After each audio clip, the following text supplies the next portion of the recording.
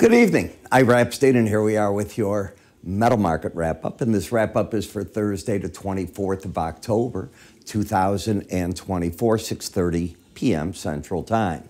Well, you know, the metal markets are now churning. They have found a level. Obviously, the $35 an ounce level in the silver is temporarily too high. The market has pulled back into the 33.70s and found a home there. The gold market is holding near its highs. It's staying here in the just over the 27.40 level, and it's acting pretty good. The dollar was down today, and most currencies gained a minor amount against it. The one that had the best gain was probably the euro, is one of them, and that's because 57% of the dollar index is weighed with that. But now the question is, can it stay up there? And that becomes the biggest problem. In the Canadian dollar, you got to keep your eye on what that market is doing here. There's a movement to try to get Justin Trudeau out of office. We'll see if that works one way or the other, but you should be reading about that. Energy prices, you're coming back down from the 71 to the 70 level in crude.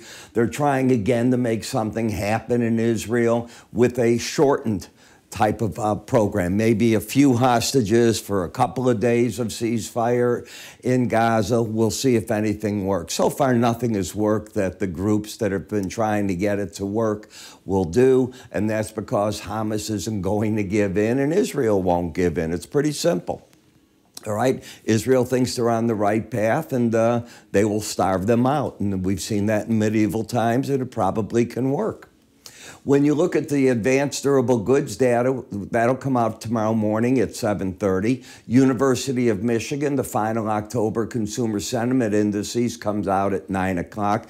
They're looking for those to come out, and these are the final. These aren't the prelims, so remember that. They're looking for them at about 69. That compares to the 68.9.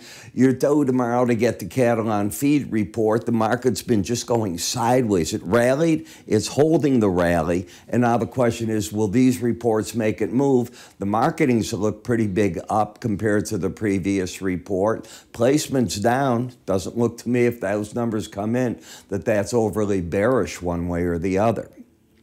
Now, you know, you're at that point where now we're what? A week and a half away? Just shy of that from the presidential election. You're hearing all the stories, what the markets may and may not have.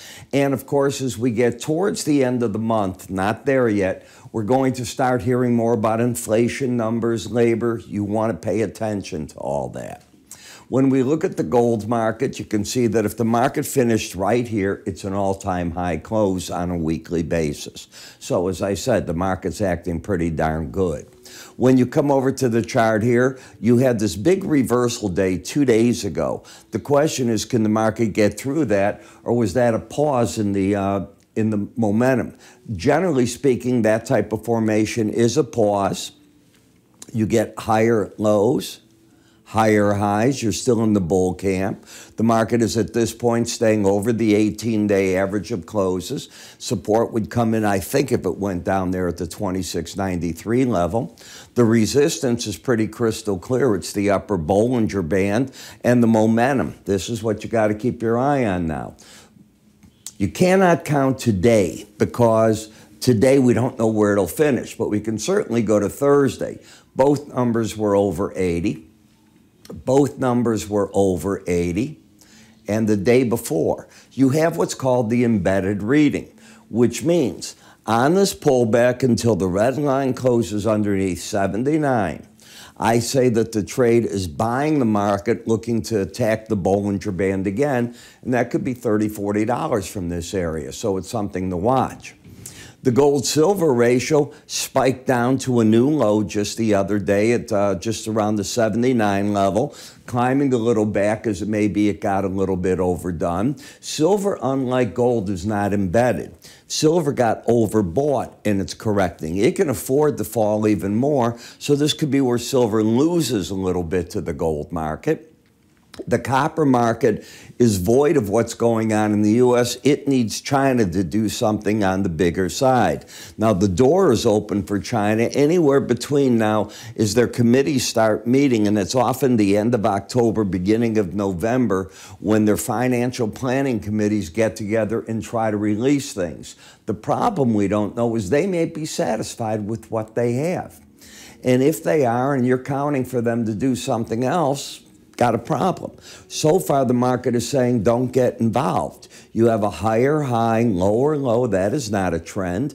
The market's stuck at the 100-day average, been there. It has a bearish embedded reading. No, it's got a reading at 21. It's been oversold. I don't know what to do with it. Platinum's got dragged along with the gold market, not the silver, all the way up here, but it's overbought. It's not embedded yet. I'd be very cautious of that. And in the dollar, nice that it's getting a little correction. It's got an embedded reading, and you got your first crossover. The 18-day went over the 100, and it's now going to attack in the next few days the 200. It's just not far away from it. 103.08 to 102.87 could be tomorrow. So you're very close to where that happens. But what this tells you is on a hard break, this is all a support zone. Getting through that and just saying, you got back under it in 1, 2, 3, very rare that would happen. So you'd want to be friendly there. But you keep seeing me talking about the Bollinger Band. They're so important. The embedded reading with it, so important. Do you know how to do it? We have a course on it. You will master it in one day. Then you'll start applying it, and that is the difference. Mastering the course and applying it in the market's different. So we include that you get access to my morning videos with the course. The charting software you see here is included with it. You'll get this done on a Saturday. If you put in 2 hours, you're going to understand the concept. Now, applying it's going to take you a while. Applying it, understanding what you're applying, the course is there to help you, but you will figure that out with me. And if you stay with it, then you start mastering what it is. How do you get this? Well, watch this right now. It'll lead you right into that. Welcome. I'm Epstein, and I'm here to talk about my enhanced Bollinger Band course. Now, many of you have taken my regular charting course, and if not, you might think you know something about Bollinger Bands. As you know, Bollinger Bands are an algorithm designed to keep the market trading within it 95% of the time, and on a chart, it will offer on the top part resistance, on the bottom support, and the idea is the market will travel within them. We know that sometimes it latches onto that band, goes up or goes down. Well, how do you play with that? Can you pyramid the positions off that type of thinking? Well, I've applied all 3 of these into 13 different videos that teach you my concept of it. And from that concept, you're able to work with weekly charts and or daily charts. The 13 videos, each about 7 minutes long. The idea here is not to put you in school forever, but to teach. Now, if you haven't tried my complete futures research, I throw that in as well. Whether you've tried this or not, I think it's worth taking a look at. I think you're going to learn something from there. That research, by the way, covers twice daily market updates for you and access to what I call window envelope numbers, which I think are very important when looking at these Bollinger Bands. The next part is a trial to our charting software so you can make your charts look the same way that mine do. It's that simple. Where do you go with it and how do you get all this? It's simple. You go to our website, www.iraepstein.com.